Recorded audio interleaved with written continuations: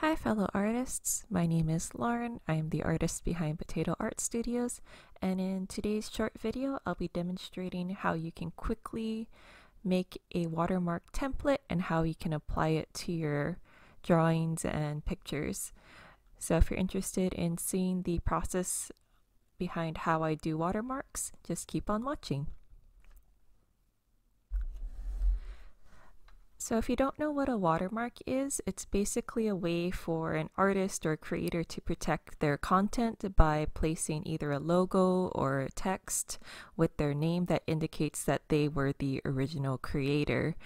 If you ever receive advice from someone that says do not watermark your artwork or your photos, I would say probably to not follow that advice, because if you upload your content without claiming it as your own, there is a very high likelihood that someone will take it and then claim it as theirs. So it's just a easy way for you to protect your own artwork and to prevent or at least deter people from trying to take your content and claim it as their own. So if you're familiar with any form of social media like Facebook, YouTube, Instagram especially, you'll see with the larger artists that they'll tend to watermark their art, and that's just because you can have a lot of copycats out there who see how popular something is. So they'll take that very popular piece of art and they'll actually try to steal it and put it on merchandise that they'll sell without giving any credit to the artist.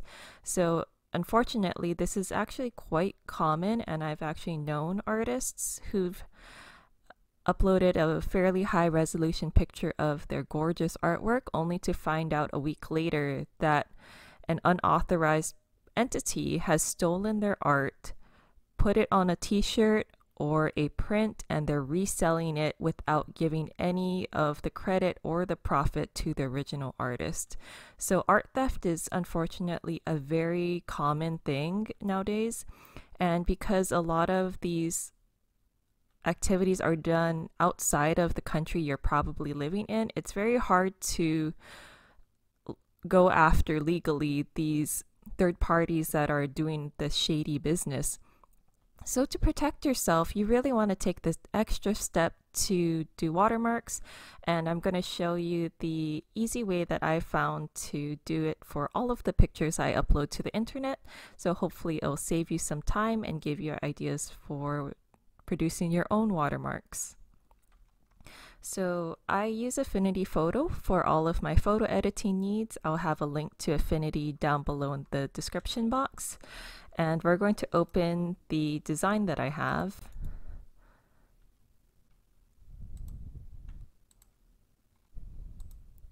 So this is just my hand-drawn logo of Potato Art Studios, and this is just the JPEG image. And what I want to do is make this more suitable for a watermark.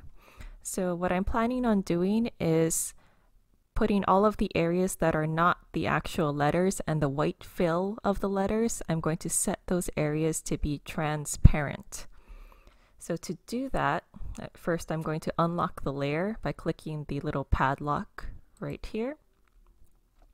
I'm going to select the flood select tool, and because my design is fairly simple, I only have black and white, the selection wand should be very good at picking out the large areas of white that I wish to delete. So the biggest area is the border, so I'm going to click that. And you'll see that there's a dotted line that appears selecting the white area on the border. So I'm going to delete. And you'll know that the area I deleted is transparent because you'll see this white and gray checkerboard pattern.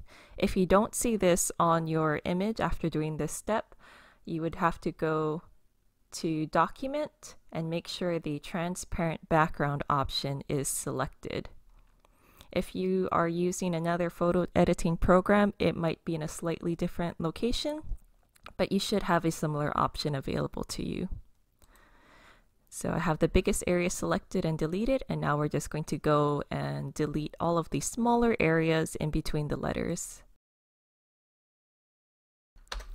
So because this is a little bit tedious, I'm going to just speed through this step. So to check that my background that I want to be transparent has been completely erased, I'm going to make a layer below my watermark. And I'm going to just flood the area with a very different color just to check. So I'm going to choose red. And you'll see that there are some artifacts. So in this area between the A and the R, there's a few little pixels. If that really bothers you, you can go in with a more accurate selection tool, which would be the freehand selection tool, and delete that. But for now, I'm fine with that. But the main area I forgot to delete is the area below the R. So I'm going to go back to the flood selection tool, select that area, and delete. And I'm going to hide the red background layer. So right now, I'll just save it as watermark 3.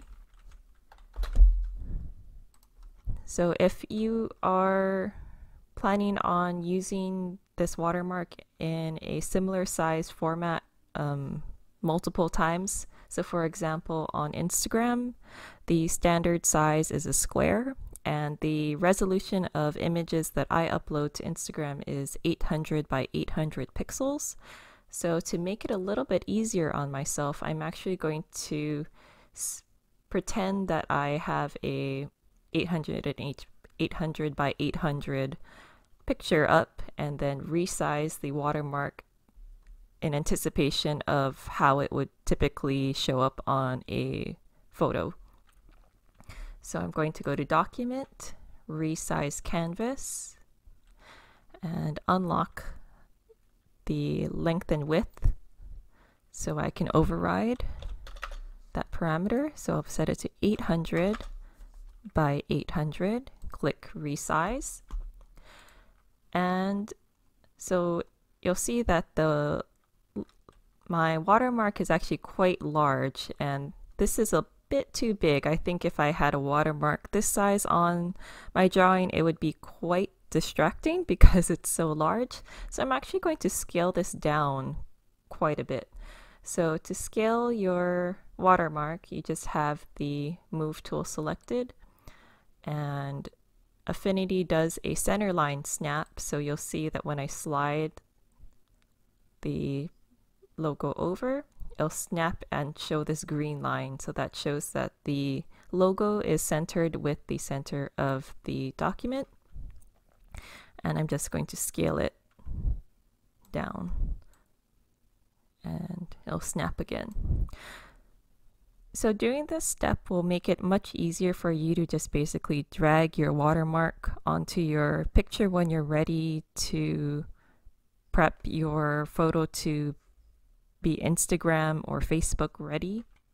So now I'm going to save, and I'm going to export.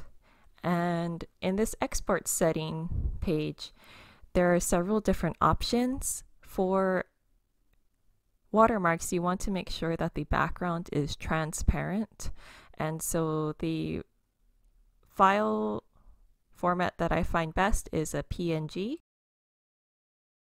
So the PNG shows that the file size is 800 by 800, which is again what I plan on uploading, and I'll export it. So I'll call it watermark 800 by 800, just to make sure that I keep a note for myself. And that's it for this stage. So this video is getting a little bit long, so we're going to stop the watermark tutorial here. I will be uploading a second part of this watermark tutorial later this week, probably on Friday or Saturday. So if you're interested in seeing part 2, I will be uploading that later this week. So if you're not subscribed already, please subscribe, turn on your notifications so that you'll get an email saying that the next video is up. That second part will cover how to insert your watermark over your photo or your artwork in Affinity Photo, and it will also cover a little bit about adjusting the layer properties to make the watermark blend more seamlessly into your file. So thank you very much for watching. I will see you in my next video.